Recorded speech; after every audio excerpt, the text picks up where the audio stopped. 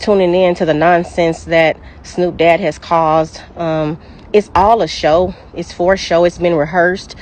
Basically, he's having people to kind of coach him on what he thinks is going to work because he's determined to be famous. That's his main thing.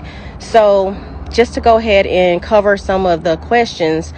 Number one, Snoop's dad went to that grave on a just flute, you know. Pookie knew that we had a discussion about Snoop's headstone. Snoop does not have a headstone due to my personal reasons. Me as a mother is just some steps when you taking this journey. It's just hard sometimes. And what I never wanted to accept is that Snoop is dead.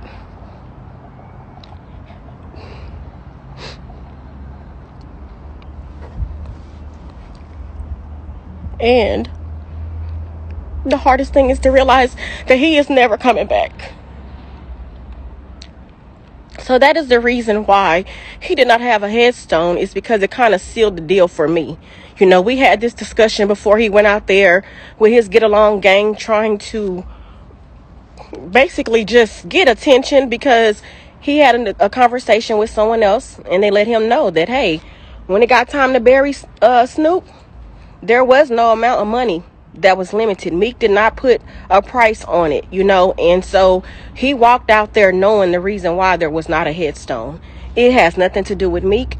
It's my personal decision that I was not prepared, and I actually spoke on doing that this year. I talked to him about it, and he was agreeing that, hey, we'll just go half on it.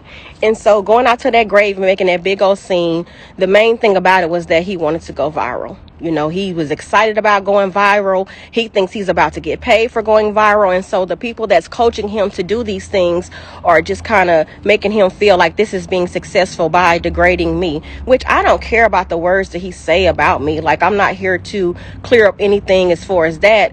But the fact that my son's name is being tarnished for things as if, you know, he's not being taken care of at his gravesite, or sorry about that. And so number two, he's mentioned 50,000 times that I am a rat. Okay, if you